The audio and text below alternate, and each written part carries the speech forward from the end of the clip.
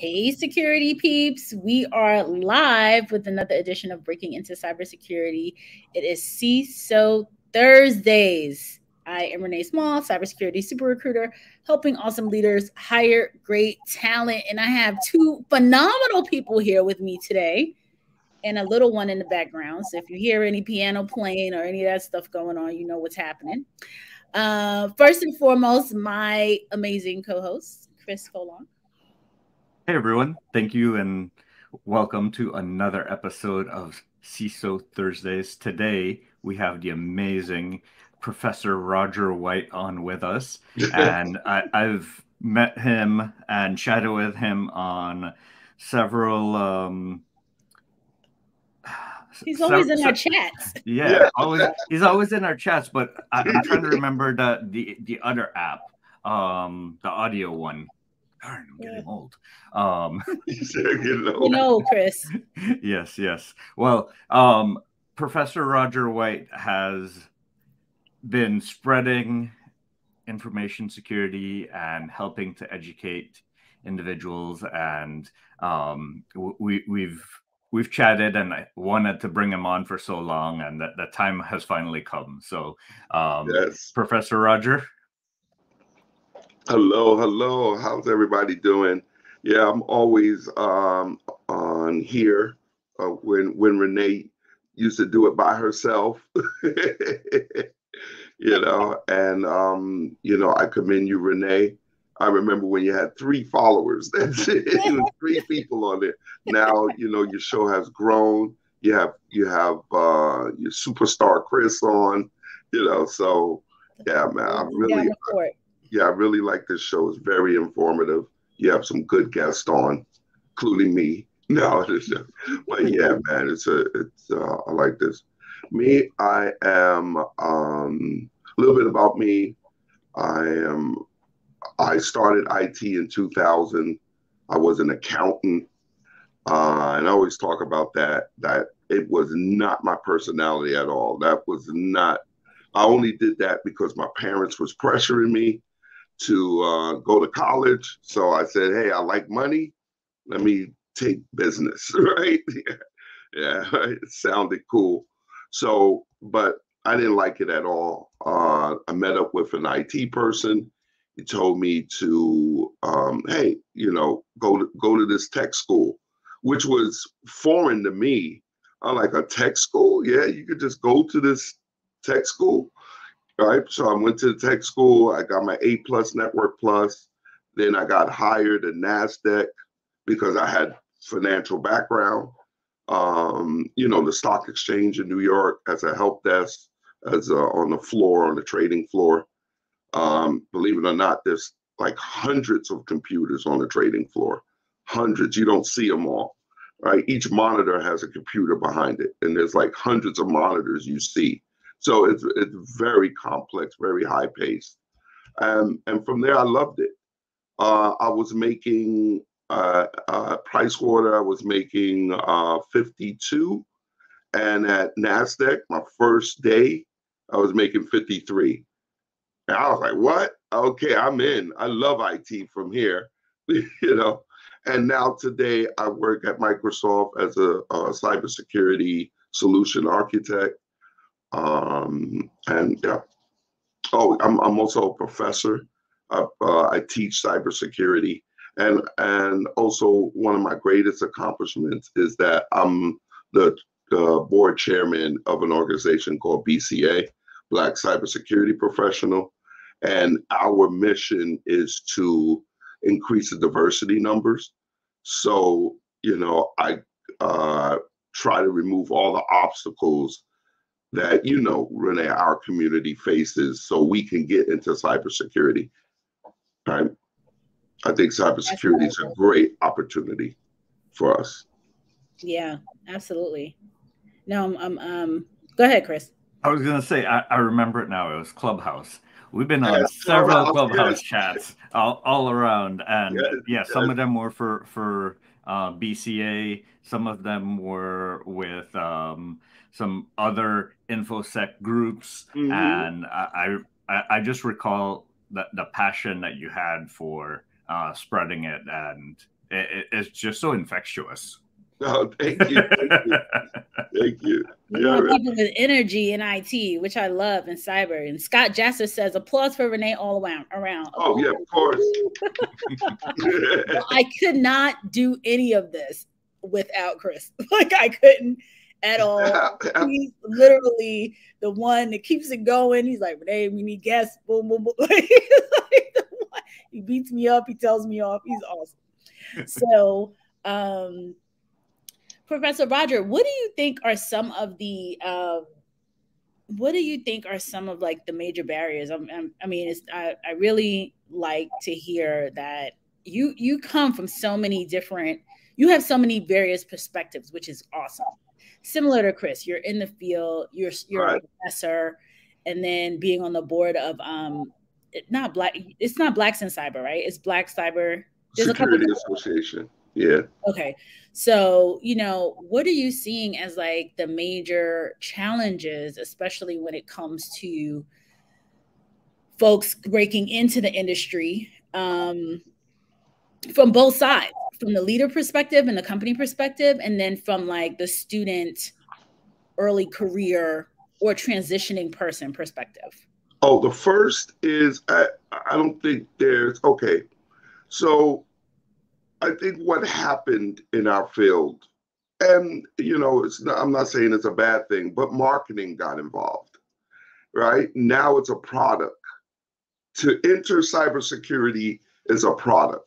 Breaking into cybersecurity is now a product being sold at universities, at boot camps, or whatever, right?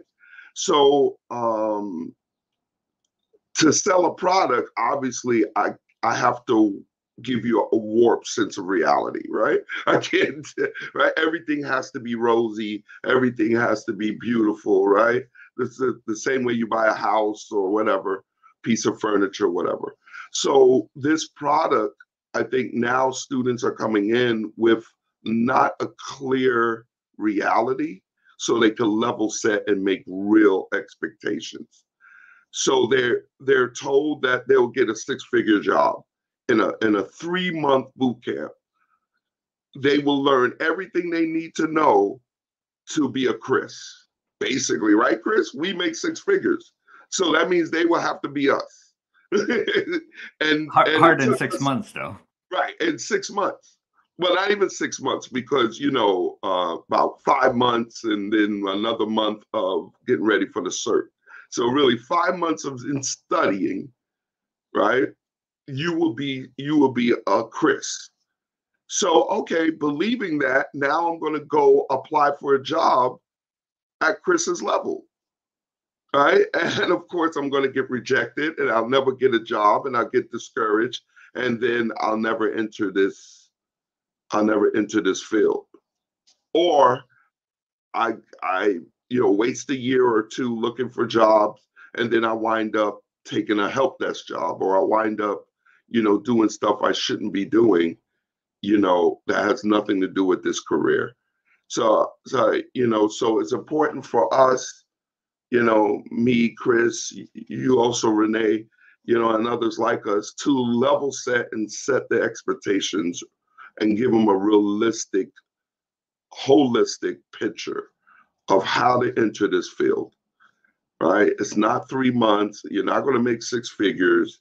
You don't take an exam and then the pearly gates open for you, because you took a cert, right? So, that's, I think, is the major challenge I see all the time with my students. I see it in our organization with my members. When people come to my sessions, I see that all the time. They have this, rosy glass, I guess. What we call that? Beer glass? Beer glass. Rosy colored glasses for sure. Yeah, rosy colored glasses. I would hear that. And it's so surprising. I mean, Chris and I, this is going to be Chris, are we coming up on the 4th year of this? Like, our 4th birthday is going to be 4th or 4th, right? Yeah, 4th going into 5 years. Yeah. That's awesome, Renee. You've been doing this for 4 years? Yeah. With Chris. yeah. Yes. And what's wild is that it's the same story. Like I Yeah. thought that at this point, something would have changed a little bit, like, some level setting. But I guess, like, to your point, if it's marketing involved and Yes. we have to sell these boot camps and we have to sell these, we have to sell these programs, we're going to dangle this 6-figure job in front of them. And then the expectation, obviously, because they don't know anything, because they're walking in like, straight off the quote unquote off the street or brand new, not really understanding what's happening, and walking in and really taking that because someone told them, hey, if you take this $20,000 boot camp, your return on your investment is $100,000 job. Exactly. And it makes perfect sense to me as from a student perspective. Do you think anything can be done because it's like selling somebody a lemon. Like, it's just not right. And you're taking advantage a lot of times of people who don't, granted, this is the era where you can Google and research a lot of things. But if you look across a couple different boot camps and they're all kind of selling you the same thing, more or less, then you'll probably think like, well, this seems legitimate. 4 or 5 different ones are all saying more or less the same. I'll plop down or borrow this money to get into this boot camp to look for this job at the other side. And then, they are disheartened and frustrated and, all those things because that 20 grand or whatever number it was, I'm making that number up. I don't know how much. You're right. About 15 to 20 grand. 15 to 20 grand, right? And then, then you are out $20,000 frustrated. You learn a little bit of stuff, but not enough to get you that 6-figure job. And then you're irritated because you already had potentially like a $50,000 job, but when they come to you and want to give you 50 or 60 or 7, whatever the number is now, Right. then you're like, well, this doesn't make any sense. So Right. I understand from a student perspective why so many folks would be frustrated. And I'm wondering if there's anything that can be done from a leadership, because the students can't change that. So like from either leadership or industry or something to stop selling these, over promoting these camps or whatever it is to folks. But I guess it's a free market. It is what it is. But right, exactly. But I think awareness helps a lot. Like what are you doing, Renee?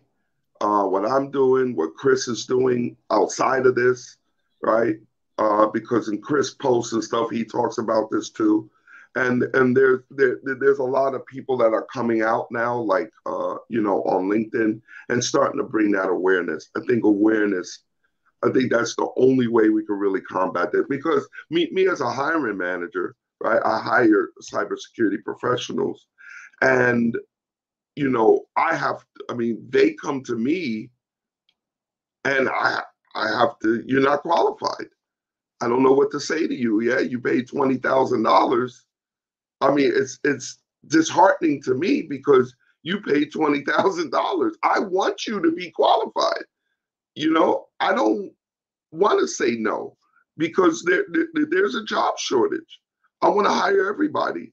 But you come to me after these programs and whatever other things you've done, and it's very disheartening to say you're not qualified.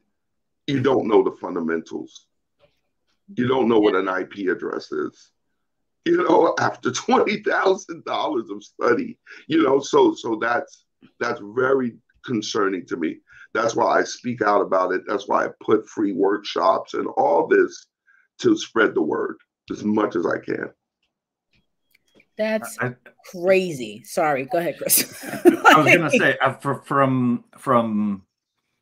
to help combat the marketing and that, I think unfortunately, it starts at the governmental level, because a lot of the times government resources are being used in these transitioning military vets, individuals that are unemployed, and you're getting retraining through grants, and it's this grant money that is helping to fund a lot of these schools. I'm not saying all of it. There's people that spent legit money to go to these. Yes. Yes. I went to a training academy, but I also put in the work to really understand what everything meant. And it took me more than 3 months to do it. And once you invest the time, you can get the rewards from it. I think if you're looking for that fast, easy button, it's not going to work. But from those that are assigning out the money to be spent on that, there should be better accountability on ensuring that the individuals are getting hired or are retaining the information, maybe spot checking these organizations to ensure that you're teaching the right types of courses. And I think even if that was on the books, that would, and not even enforced, like that alone would scare some of these academies into straightening up. Right. Well, from a government perspective, right? We're talking about workforce initiative funding, right? They do have spot checks and that, but their spot check is certification. If you get a certification, then obviously the boot camp did its job, right? But we know that certification, I mean, first of all, there's loopholes and tricks to get certified without really having the appropriate knowledge, right? But even still, you get that certification. That certification alone is not job readiness. You're not ready to be a job. You have the knowledge. You have all the fundamentals. It's like I tell my students the certification's a learning permit, right? Just because you pass the learning permit, I tell my daughter this all the time, that don't mean you could drive. You have to now put your hands on. You need that hands-on training. You got to start, and you need to start driving, and you need to start driving with an expert, with a professional, right? Usually dad is the but so that's what's missing. You go to the boot camps, they give you the right information. So I'm not saying nothing wrong about the boot camp. I just don't think that it is there. That model is not good for people, for truck drivers, for, waitresses, that people, blue collar people that are transitioning over from that industry to here.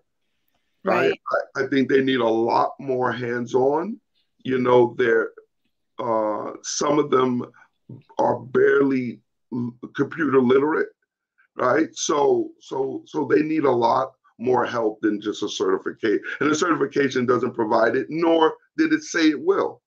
Security Plus never said it was a hands-on cert, right? It's just to verify your knowledge, your fundamental knowledge. Right. So Sandra made a couple comments. Sandra Johnson said, thanks for mentioning this, Roger, but the problem is nobody wants to train on the job any longer. And she wants people to take people like us already in the field and train us. And I don't know what Sandra does. And then her follow-up was that, it's so sad that some random people are being asked to train and have no idea what an IP address is. And that's what's most shocking. It's just that you pay this money, you think, because you don't know. When I walked into security, I had no idea. And the Security Plus, I took the 1 week boot camp. Right. You know what I mean? But it was because they knew, like, she doesn't know this, but she knows this other stuff that was transferable. And I didn't go in there asking for a whole lot of extra money. I just really wanted the experience. But again, I was already in the space of recruiting security people. So I knew like the nuances. These people are completely fresh, like brand new to the industry. They don't know anything.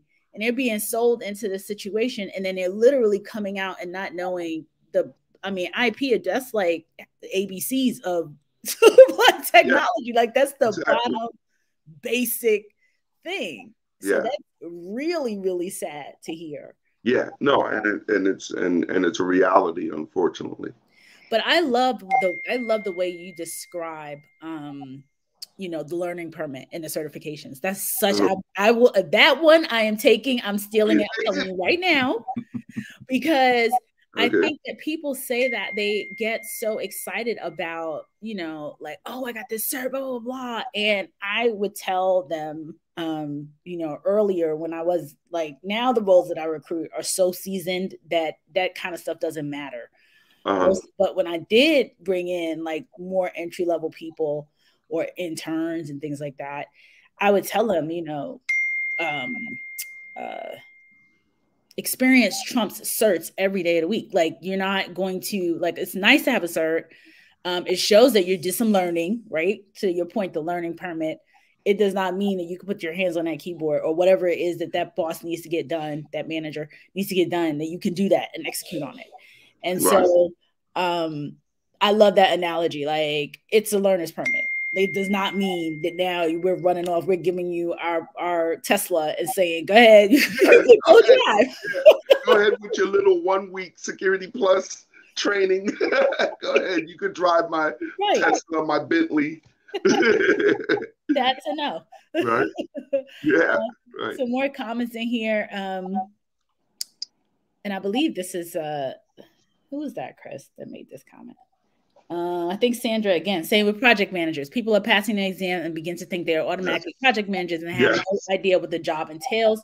That is so true. Jose Martinez Ruiz says hi. Oh, everyone, tell us where you're I forgot where you're from, right? Where you're from, right? I got so excited that Professor Roger is here that I forgot to say subscribe. Tell us where you're calling in from and watching, listening from, all that good stuff. Okay, so Jose says getting hands-on training requires a company to actually hire you and give you a chance to learn on the job. But lots of companies nowadays are not doing that. They want a diamond right off the bat. So I will respond to that, and I'll let everybody. Well, you know what, Professor Roger, you respond first, and then Here's what I want to say about that. Right, as a hiring manager, we're working for a company, right? That's not true. See, IT is a little different. Yes, to be a truck driver, I mean, in some industries, they train you. Like, for example, I want to be a real estate. I have a cousin that wants to be a real estate. So you go to a real estate agency, you shadow a real estate agent for 3 months, then you get a deal and they monitor your deal and they walk you all the way through all the steps, right? In IT, we don't have that luxury. One, and two, we can't teach you the fundamentals. That's what's missing. Of course, when you get hired at Microsoft, there's a buco load of training that you have to do. So we train you, we do all that. We train you on our systems. A lot of the systems are customized, right? We use Dockers, we use all that stuff, but it's customized, right? So we have to train you on how we use it. But we can't train you on what an IP address is. We don't have the time, unfortunately. This is not a no experience necessary industry. Sorry. It's not. And that's another reality that needs to be told, that you have to have a certain level of training before you can enter. We call them entry-level jobs because that's the entry into cybersecurity, but it's not a no skill, no experience job, right? I think that's the difference. Mm-hmm. I think that's powerful. You wrap that up. I mean, you said it all, because it's true. You said what I was gonna say. Like, it's not. If you have some technology, like some of the easier transitions are the people who've been in technology, who are already doing things adjacent to security, that understand some aspects, not all, and everything doesn't align equally, but some aspects of some of the roles in technology. So kind of like what Professor Roger was saying earlier, is he started his career in financial services, dealing with the technology, probably in the what kind of role was that, Roger? It would have been a not help desk, but tech support, like tech. Yeah. Mm-hmm. Right. So you understand, the hardware component. You understand there are things that you can take that will translate over eventually, like you pivot and pivot and pivot and move over. But for folks that are completely like, to your point, I was driving a school bus last week and I took this boot camp and now, and I have zero, not that I drove a school bus. Oh, and by the way, I used to build computers on the side. Exactly. Like I'm nothing. a gamer, Right. And then they come over. That's not really, going to work. Yeah, but here's also the issue. Like you said, you took the 1 week boot camp. There's nothing wrong with that, right? Let me get that straight. But it's not for beginners. It's for me and Chris. Me and Chris are already in the field. We don't have enough time to spend 3-4 months studying something. So we'll take these accelerated boot camps to learn a technology. We already know the fundamentals. So we don't have to waste 2-3 months learning what a network is, or learning what cloud is, or learning what these things are, right? We already know. So we could take a 1 week Kubernetes class or a 1 week Docker's class, right? 8 hour, 40 hour, full on. We could do that. We could go to a conference and a DEF CON conference or a Black Hat conference and take a 1 week accelerated course. That school bus driver can't do that, but they selling that to her. Yeah. And that's the part that's really, it's so unfortunate, because it's the people on the, it's like you're pounded down even more. So you being sold this thing, you're taking a course thinking that you coming out with your shiny piece of paper or whatever it is, or your medal or whatever they give you, and you think that that's going to get in, that's going to be, the be all end all, when that's not the case. It's not typically not designed for that. And even when I took it, I was coming into security from HR, having recruited in security, not into a super technical role, because I would have told them, no, not going to work. And they would have known it's not going to work. But, understanding the fundamentals, and it was drinking from a fire hose. It literally was just like, what are these people talking about? I kind of think I remember some of this stuff from, my IT degree from 20 years ago, but I don't remember any of it. So anyway, Professor Roger, please talk about your course. We have it posted, and then we'll get into some more. Yeah. What this is, as being a professor, I see what things are missing. So on my Discord, for free, I have workshops every day that gives that hands-on, fundamental, foundational stuff. Right. I remember for my organization, I was going after hiring managers, right? My peers, my peers on LinkedIn, my peers at work. And I say, yeah, what is your pet peeve in hiring? And they said they don't have the foundational knowledge. They can explain something to me, or at least they could regurgitate information, but they can't put it in a practical sense. So if we test them, in a technical interview, if we start testing them or putting them in scenarios, they wouldn't know how to use what they just told me about, So I said, okay, cool. I'm going to set up workshops that just goes over hands-on fundamental stuff, make sure that they understand this. It's funny, boot camps and universities are not teaching Windows. Every company is Windows. You're not teaching Active Directory, so what would a company, how are you useful to a company that has thousands of employees in Active Directory? How useful are you if you don't know what Windows is, if you don't know how a corporate infrastructure is ran? So that's what our courses, my courses do. Give you that real hands-on. I love that. I love the real hands-on. And for those that like are they get the hands on, they're trying it, they're doing it with you.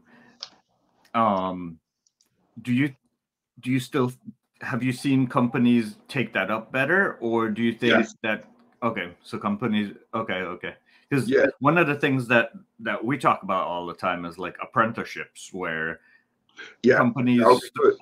hire someone on that they acknowledge that they don't have all of the hands-on training, but you're providing that environment in addition. So you're going to start them out, say at the help desk, and then have graduated paths for them to move on up while getting that continuous education. Right. And you know that was never traditional in our industry. Internships was never a thing. So this is a new thing. So it's going to take time to build that. It's going to take time to get the executive sign on because internships is a responsibility, financial, you know, HR. You know, it's not just so a kid comes in your workspace and sits with you. You know, it's a whole process. There's laws. There's everything involved in that. So other industries do it. So I'm not saying it's not impossible, but traditionally we haven't done it. So those programs would be good to do. You know, in the future, that would be great to start having internships. We're building that now. Apprenticeships would be great, right? But of course, that to have a good apprenticeship program that has to be built. And those ties, there another thing that's missing, there's no ties between university and corporate. So let's look at the doctor, right? My dad's a doctor. So when he went to school, immediately he goes to a hospital for residents. You don't have to go look for them, nothing. They immediately the school already has a relationship with hospitals already, and they're already funneling and doing that. So like your next class is to work in a hospital. It's not okay, you know, you paid all your money, you got your degree, good luck. You know what I'm saying? Hope you, I think there's a hospital down the block that's hiring, you know. So, no, we need to start doing that, right? And I think it's on both sides. I think the tech, Silicon Valley needs to reach out to universities, and universities need to reach out to Silicon Valley and build that bond. But there's a problem.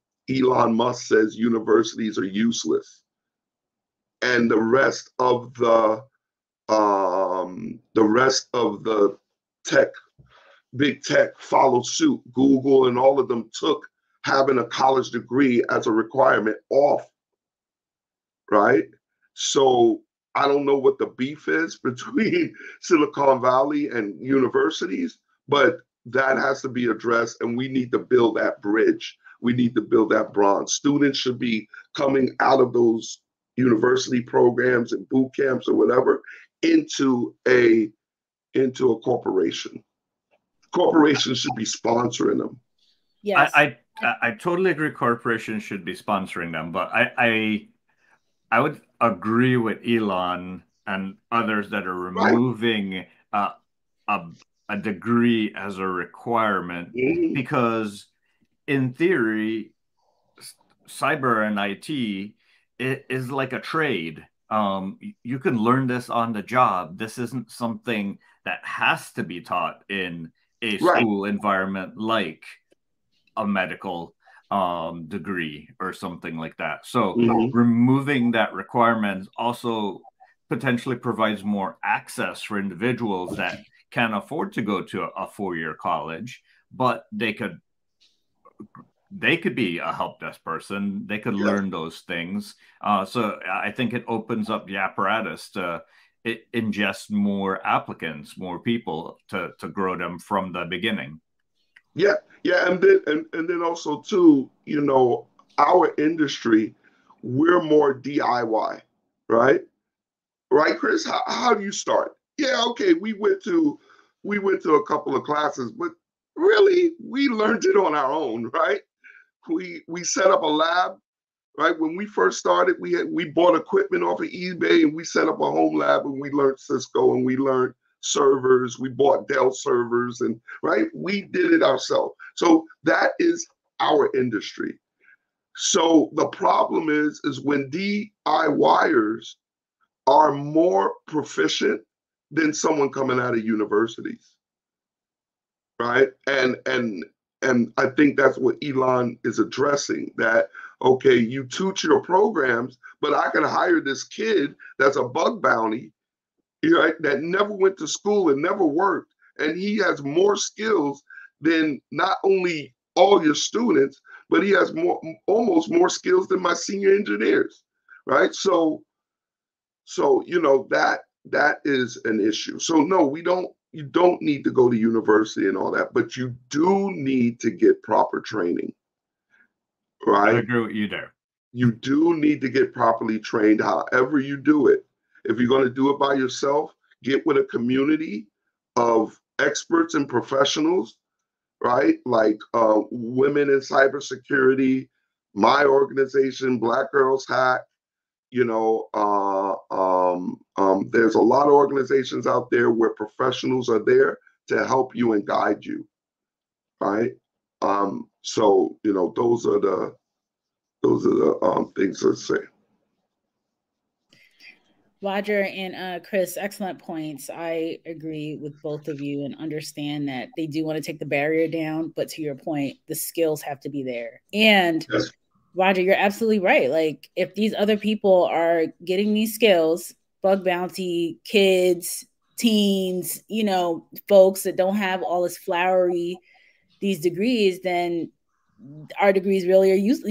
If you want to really put it out there and you put the person with the degree versus the person that's self-taught, and that person that's self-taught is whacking us all around, then what is really truly the purpose? I also agree with you 1,000%, if there's an 1,000% out there, around partnerships. When I was in NYU many, many moons ago, the organizations that wanted to, I didn't know anything about big four consulting firms when I walked in there as a 19-year-old, whatever age I was. By the time I left, I knew everything about PwC, Accenture, or EY, whatever it was at the time, right. Anderson, all those different places. Why? Because they had partnerships. They were on campus like every day. First and foremost, they were able to go get the pizza and the food. And then they gave out their swag, and they were there constantly, and they were giving presentations constantly. And all of the kids that had the accounting degrees and backgrounds knew this is the pipeline. The professors, they came, they spoke. It was a partnership, and a ton of folks came out of those organizations, came out of my, graduating class and marched right into the PwCs, the Andersons, and all those other places because of that partnership. It is mind-boggling to me why more organizations aren't doing that with either, to your point, either the boot camps or the universities. I know there are some universities that are now getting these partnerships. Oh yeah, but they do them in all these other fields. It's bizarre to me. Like, I know JP Morgan Chase does stuff. All of these, and granted, those are the big, huge, Fortune 500.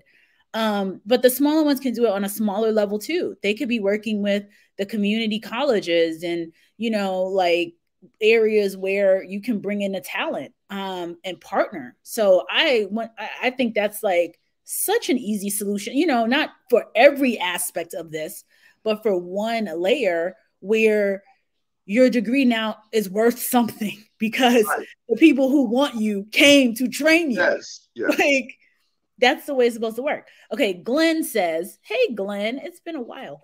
I have been, or a while for me anyway. Glenn's probably been here. I'm the one who haven't been. Glenn says, I've been in cybersecurity for 25 years. The field has completely changed. If you don't have a specialization, most companies won't hire you. He is absolutely right. I'm hiring people daily. It is very specific. Oh, yes. The challenge is to find people like Chris and people like Professor Roger, point blank, period. Like, Professor Roger, I'll probably call you afterwards, like, hey, I got it's hard, and that's, you know, it's a struggle because you have all these folks trying to get in. There's this bottleneck because what we need to get people up and over that 5-year experience hump. You know, the amount of time it takes to really kind of get your legs under you as a whole. And then, you know, you can really be like a somewhat seasoned professional. But Glenn is right in terms of this. It's just hard, and it's not this. You know, to me the industry, the companies, they're the ones that should hold the brunt of this, like trying to fix this. This is not something the people on the bottom can fix. They're trying to get in. Right. Now, also to Glenn's point, right? And this is a good point too. This is another myth, I think, that's being sold, right? That there is this one glory job, right? There's this one job, cybersecurity professional. That's it, right? And unfortunately, when students start hitting the job market, they realize, right, when they get to you, Renee, they realize, oh, no, there is no one job to come in, right? When I was a kid, when I was in high school, you work at McDonald's, that one job to get into McDonald's was the dining room, right? You work at the dining room first, and then you work your way up. You'd be a fry cooker, you'd be a, so there's not that way in cybersecurity. There's so many disciplines and so many different industries within cybersecurity. They all have their own nuances, right? So there's no just one job. You walk in and then and then I guess you just go off and do whatever you want to. No, it's not. You're right. You have to be a specialist in something. Either it's going to be SOC, either it's going to be red team, blue team. It is going to be, for example, you can now specialize in IoT, right? That's a new cloud, right? All these require security professionals. So now you can't just take that one job from a boot camp and expect you could apply for everything, right? So you do have to kind of narrow down what you want to do. And that's a struggle that people are hitting, right? Do I want to be blue team, red team? Do I want to be a pen tester? Do I want to be a SOC analyst? You can't be a pen tester. I hear people tell me all the time that's breaking in. Okay, I'm going to be a pen tester, and then I'm going to jump to a SOC analyst, or I'm going to be a SOC analyst, and then I'm going to jump to what I really like to do is to be GRC, creating policies, right? So there's no jump job. There's other industries that have that, where you start in the mailroom at a law firm and you become a lawyer, right? And in cybersecurity, we don't have that mailroom job, right? You have to know what you want to do and what field you want to do it. Now, would you stay in that field? No, probably not. You probably transition and move around, but at least you have to know where do you want to start, and you have to start catering your skills to that. All right. Okay, another comment here. Scott Jasser says, so when Professor Whyte is in teaching mode, how much emphasis do you put on labs, and what are some of the top tools you would recommend learning, i.e. Wireshark, Nmap, Kali, Linux, etc.? Right. So yes, labs are very important. I emphasize and I push home lab. You really need a home lab. You're not going to get far in this industry without a home lab, because a lot of the technologies you can't even do at work. You can't practice at work. We don't have a gym, right? A lot of companies should have a dev environment where their employees can practice these new technologies, but that is costly. It's a high maintenance, and companies just don't want to invest in that, right? That's the reality. So how do I learn Dockers and Kubernetes? I learn it in my home lab.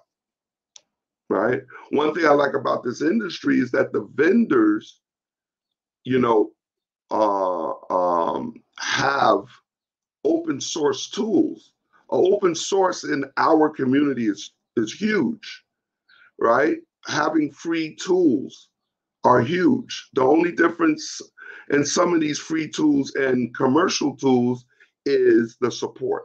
It's the same tool, but so you can actually download that, put it into your home lab, and learn it, right? For example, Splunk, right? You could download Splunk, and Splunk will give you fake data so you could practice how to search and all that on Splunk. And then you will know how to at least operate Splunk. You won't be an expert, but at least you'll understand it. And then you come to an interview and we could talk Splunk, right? I would hire that person, right? And it doesn't matter that you learned it in a home lab. I asked you, well, where did you learn how to do Splunk searches and queries? Oh, I learned it in a home lab. Oh, okay, I don't care. You know how to do it.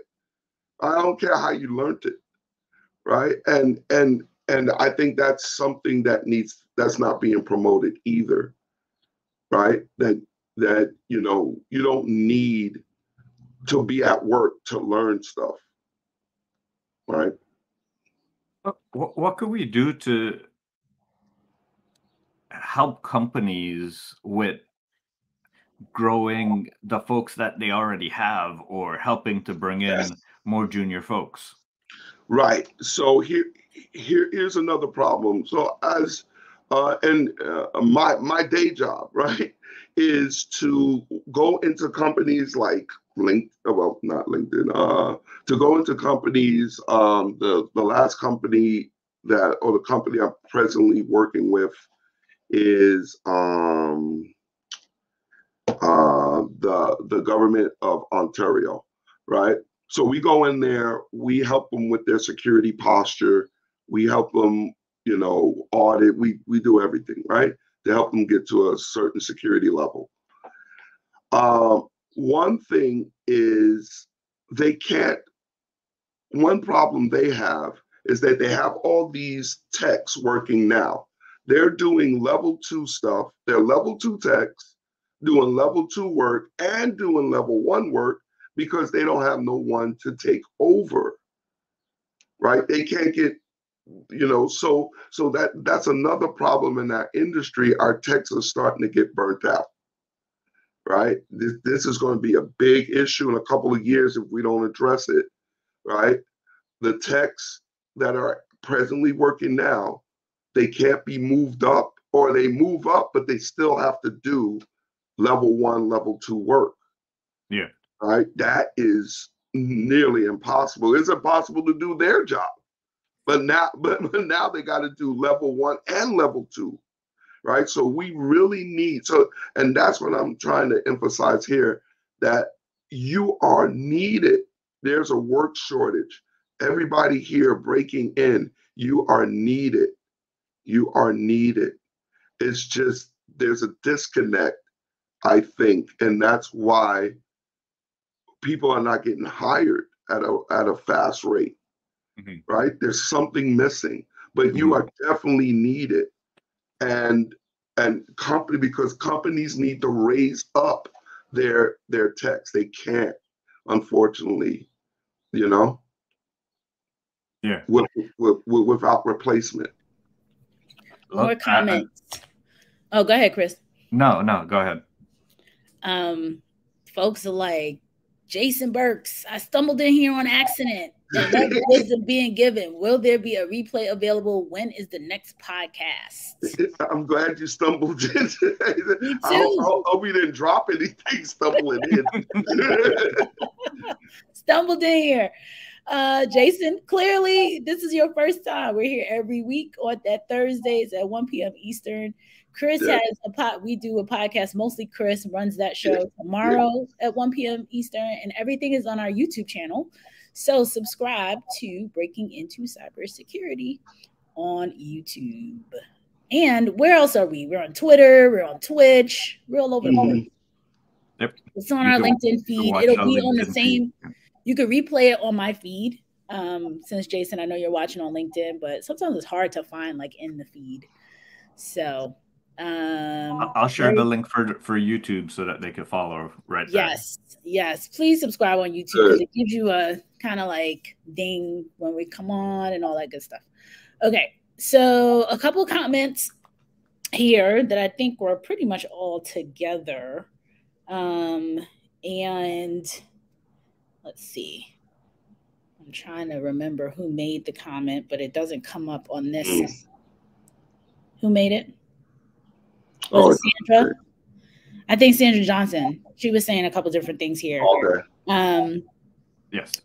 So a couple comments from her. She said, when we were talking about the different backgrounds, her background, she has 3 degrees in information technology, did the A+, C+, I'm assuming security plus, all that stuff.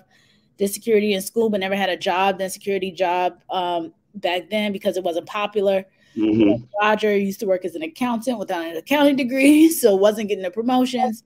Right. Went back to get through the master's in management of IT and got into IT project management. Awesome. We need that. We need project management. And that's another thing too. Another comment I want to make about the non-degree component. I agree with all of you when it's, for entry in, taking away the barrier of not having a degree, right? But getting the skills. However, in most of these companies, when you're getting those promotions and going for leadership and things like that, they will either require it or strongly encourage it. Great. So, like when it's not on there, it's just like, well, where'd you go to school? It becomes because all the peers have it. Right. And certain industries, like the PWCs and things like that, in certain areas, not all of them, obviously not every role, but in some of those positions, you have to have a degree, you have to have certain certifications, and they tell their clients, everyone, 100% of our staff has X. That's it. 100% of our internal audit staff has a CPA or whatever it is. Right.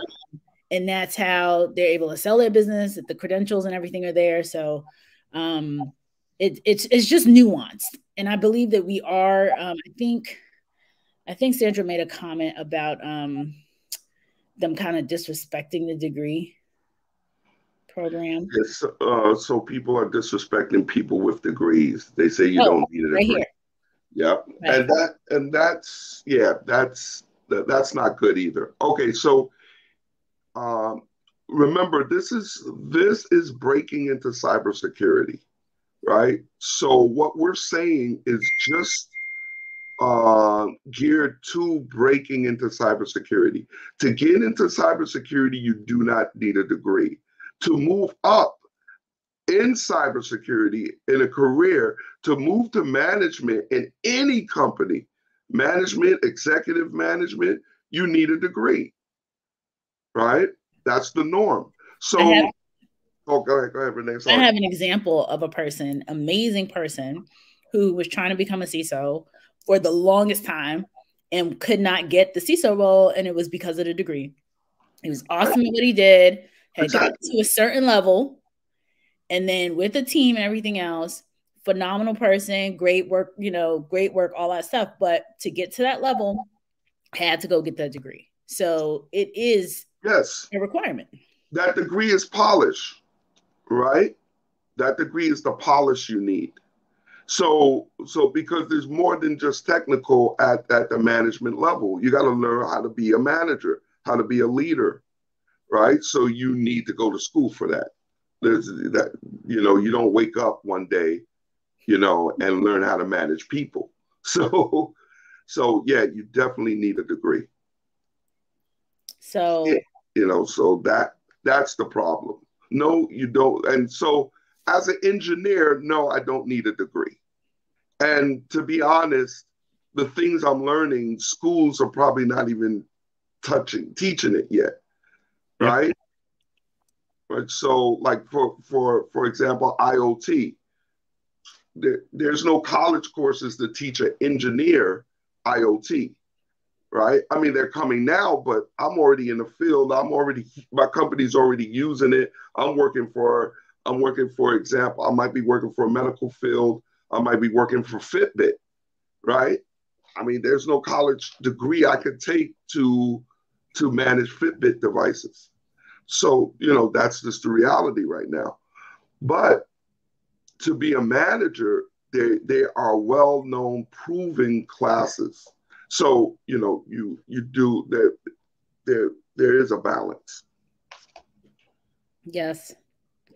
This has been so good. I enjoyed this time. Hold on one second. Dr.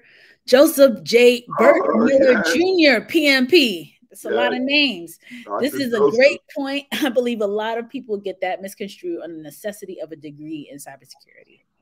Right. Yeah.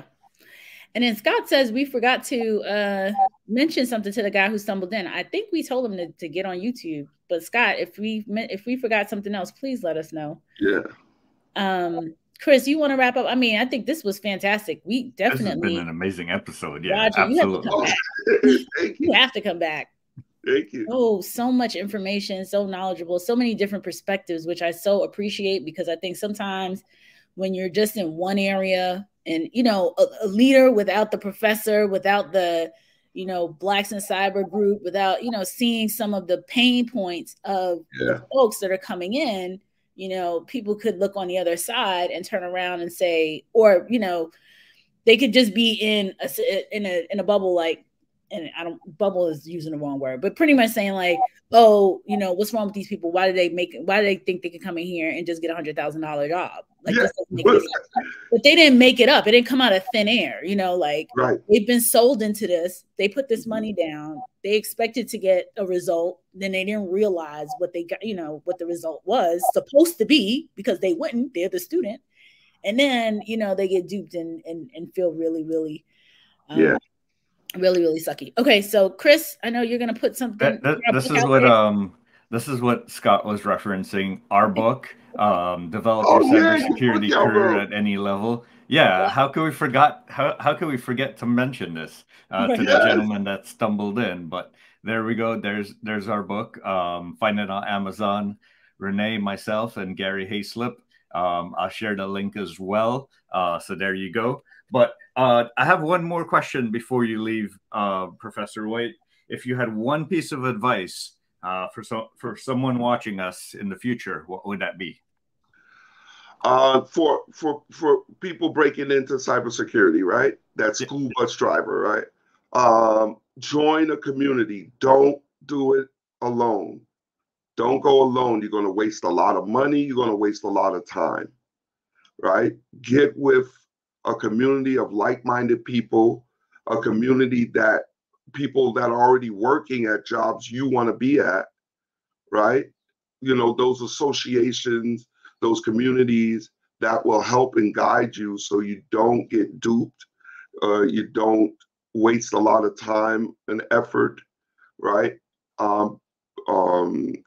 Because it's going to be a lot of work. It's a lot of work. It's a lot of work, right? There is no magic pill, right? So you need to get with people that could put you on the right track and kind of minimize that time that you will waste trying to find out that, oh, this is a lot of work. You know what I'm saying? So. Absolutely. Well, thank you so much. And Renee, take it on out. Yeah, no, this was an amazing episode. Thank you so much, Professor Roger Whyte, for being with us. You have to come back. Yes, of course. Absolutely have to. And I need to jump into these little clubhouse rooms that y'all in so I can hear what's going on. But this has been amazing as usual. And like I said, I love the different perspectives that you bring to the table. Folks, y'all know what to do. Meet us back here, 1 p.m. Eastern. On Thursdays for CISO Thursdays. Meet Chris tomorrow, 1 p.m. Eastern, for Breaking Into Cyber. Chris, who's your guest tomorrow? Tomorrow we have, let me just check the calendar. I put you on the spot. But Chris always has an awesome guest under 5 years, mostly under 5 years experience in security, which is where our core came from. We wanted to speak to the folks that were like on the ground, literally. On the ground, yep. And so Chris is going to have a great guest on tomorrow. And make sure you follow us, subscribe, and do all that other, everything else that we ask for. There you go. Subscribe, give us 10 stars. Have a great day. Share with everyone. Exactly. Have a good one, guys. Bye, guys. Bye.